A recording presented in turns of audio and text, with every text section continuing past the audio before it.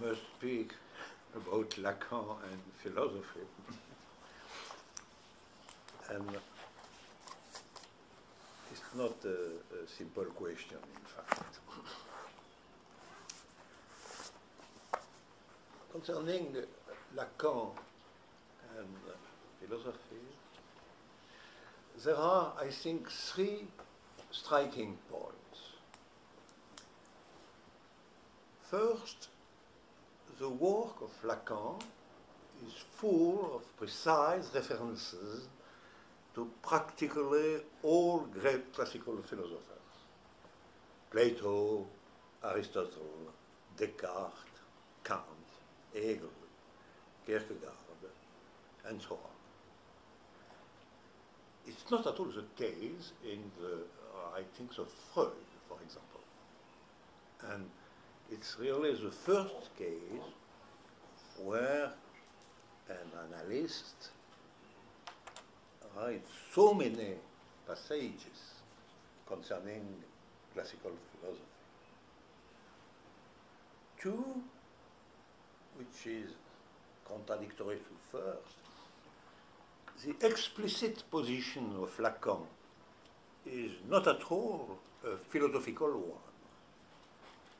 On the contrary, Lacan uses the word anti-philosophy to describe the relationship between psychoanalysis and philosophy.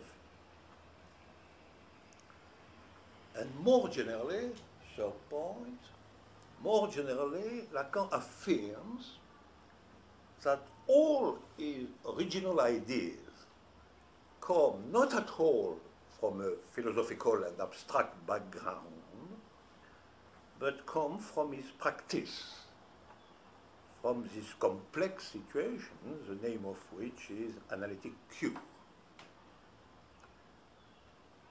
All that composes a strange situation, in fact. And to clarify this situation, we must first propose a description of the very nature of Lacanian experience as an experience related to thinking. Our point of departure will be the internal relationship between theory, practice, and thinking in the Lacanian vision of psychoanalysis. Why? Because certainly there is a psychoanalytic theory and there is a psychoanalytic practice, also called the clinic. But what directly concerns the philosopher is neither the theory nor the practice. What concerns the philosopher is knowing whether psychoanalysis is a thinking. If there is a sort of rivalry between Lacan and philosophy, it's not because they propose two different theories of the subject, for instance. And it's not because one is related to a clinical practice and the other to maybe a proposition concerning what is a true life. It's finally because Lacan proposes a very general framework for a new thinking of the human destiny. And we cannot clarify the ambiguities of Lacan concerning philosophy without a short explanation of what signifies the word thinking. Thinking, which is the English translation of pensée. But it's a difficult word, finally, and it is why I shall give a short explanation of my proper conception of what is une pensée, a thinking. I call thinking the non-dialectical or inseparable unity of a theory and a practice. For understanding this unity, the most singular case is that of science.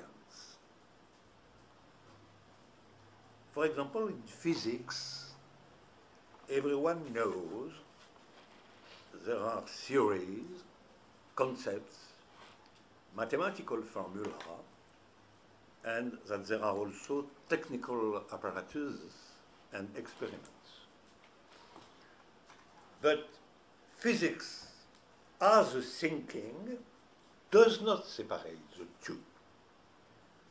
A text of Galileo or Einstein circulates between concepts, mathematics, and experiments, and this circulation is the movement of a unique thinking.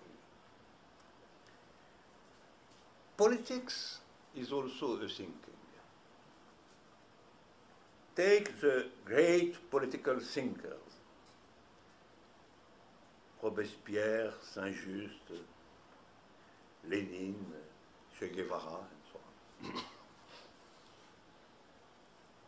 Not exactly Bush or Clinton, which are something else. In all the great political thinkers, we can find concepts, theory, even some philosophy. And you have the fundamental writings, like directives, or commands, or decisions. These writings are those which act to concentrate the immanent relation between concepts and action. And you also have their treatment of concrete situations and the transformation of such situations. There also thinking circulates between theoretical hypotheses, statements, and singular situations. And this thinking, as politics, is a unique movement. It is why in the Marxist tradition there is a common idea of unity between theory and practice. But if you speak of a unity between theory and practice, you are speaking of something which is a thinking. Psychoanalysis also presents itself as a thinking. In the case of Lacan, one even finds everything that we found in physics. There are the fundamental theoretical concepts, like the subject, the ideal, the signifier, the name of the father, and so on. There are formalized writings, such as the Matheme, such as the Matheme for the fantasy, the formula of sexuation of the Borromean knot. And there is the clinical experience, the cure, which has precise rules. There is even what one could call experimental apparatuses. For example, the protocol of the pass, invented by Lacan in 1967, which is designed to verify the existence of an analytic act. What is interesting for the philosopher is to compare psychoanalysis with other thinkings, like science or politics. Of course, the practices are completely different.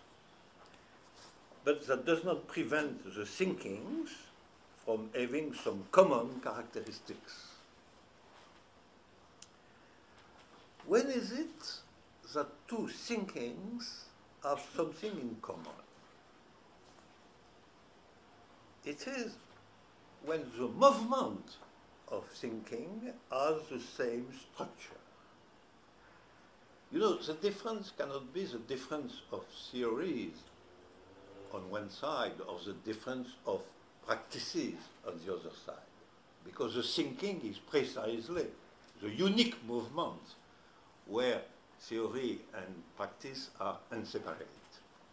So if two thinking are different, it is by their movement, by this movement, this non-dialectical movement, and not only the parts, the composition of the movement itself.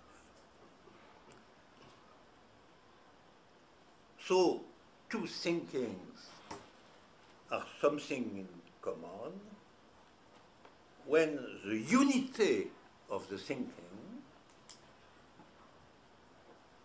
we find in the unity of the thinking the same relation between the moment of writing and the moment of transformation or experience. So we say two thinkings have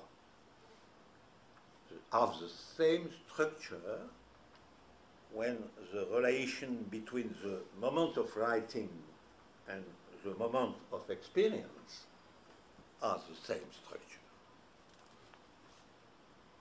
So writing can be different and experience too, but the relationship between the two has the same structure.